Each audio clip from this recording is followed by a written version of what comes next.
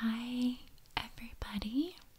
It's me, Green Beauty ASMR, and I am wanting to sit with you. I am wanting to connect with you.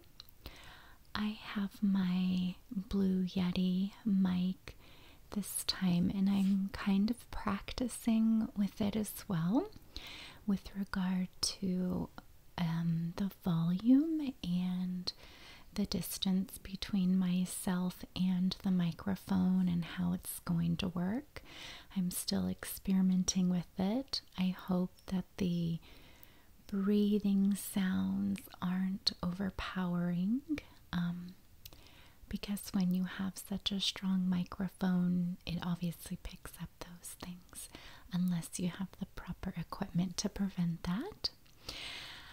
So, I really just felt a calling to sit with you here in this moment and to connect with you from far away. I want you to know that I'm thinking of you, and I hope that you're doing well. I brought a couple of things to show you, just to have something for us to do together here in this video. Sometimes I wish we could be together in the same room, but when we can't, at least we have these videos. So this that I'm holding here is called Palo Santo Room and Linen Spray. It's by a company called River Birch, and I purchased this from a local store. It says fresh, natural, and hand poured.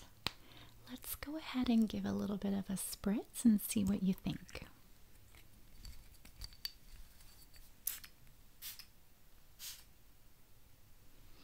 It smells really good.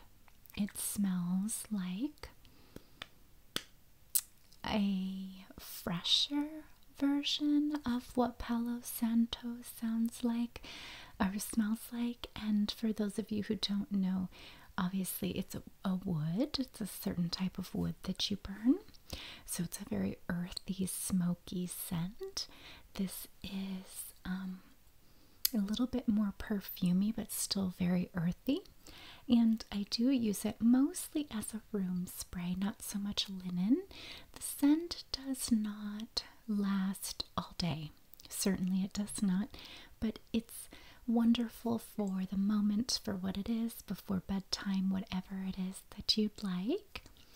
And then the other stuff I wanted to show you, some of you might have purchased these before, hold on, are these Trader Joe's Lotion Trio. So for $7.99 at Trader Joe's, it must have been sometime in December. These were available for purchase, and we have the scent Lavender Santal and Pineapple Bergamot and White Gardenia, one of my favorite scents. If you've been here for a long time, you might remember how I really liked lid sounds, but to be honest, they don't quite do it for me anymore. So I've used quite a bit of this. It smells wonderful, very fresh, very gardenia, though as you would expect with something in the $8 range, the scent does not stay forever. I usually use this in the evening before putting on pajamas, just to feel cozy and pretty and, I don't know, feminine in the night. Getting ready for bed, it just helps me sleep good, feeling fresh and slimed up, I guess, with the lotion, hydrated. Smells wonderful. I would recommend it definitely. It just doesn't last forever. The next scent, which I was very unsure about, is the pineapple bergamot. I thought to myself, how would those two scents go together? Let's find out. So, as you can see, I've used it one time. It actually does smell good. It's more of a fruity scent. The bergamot does bring it down a little bit to be, let's see, to be a little bit more earthy or woodsy versus just fruit. So it kind of does have a little bit of a citrus scent to it, but it's very subtle. And I find that this particular one, well, very prominent vein. This is my vein hand whenever I have blood drawn. It is a very subtle sheer scent, so it does not last very long at all. But it smells good. And finally, lavender santal. Let's take a look at this. My hands are so slimy, it's not opening. So I have barely used this because I don't like the scent of this one. It smells like your grandmother's very old soap. And I guess by you, I mean people whose grandmothers are like in their 80s or 90s, not you younger people. There's a very distinct, yeah, it just is not, I don't like it. It's like kind of powdery. That's a word, I mean. Powdery, soapy, not in a good way. So, those are just the few little things I wanted to show you. Sometimes what happens for me is I have this urge to come and film and connect with you, and if the conditions are right, if I'm able to have the time and the space, then I get to sit and it flows. My desire to create and connect flows out and in towards you in these moments. And other times I have that desire and the conditions aren't right, where I'm working or I'm too tired or something like that.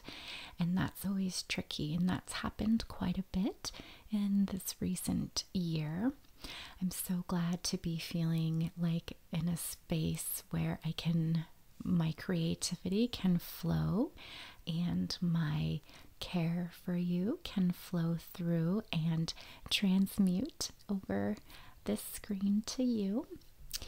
Overall, I am doing much better than I was when I last did like a check-in, which I won't get into now, but feeling better, feeling more hopeful. There was a tentative trip to travel to the UK and to Ireland this summer. We aren't sure just as of recently if that's going to be possible.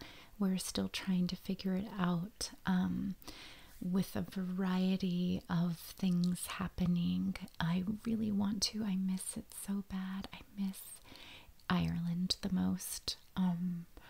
And I don't know if I've said I'm now a dual citizen of Ireland, so I really want to go and celebrate and see my family there and show my son the family there. And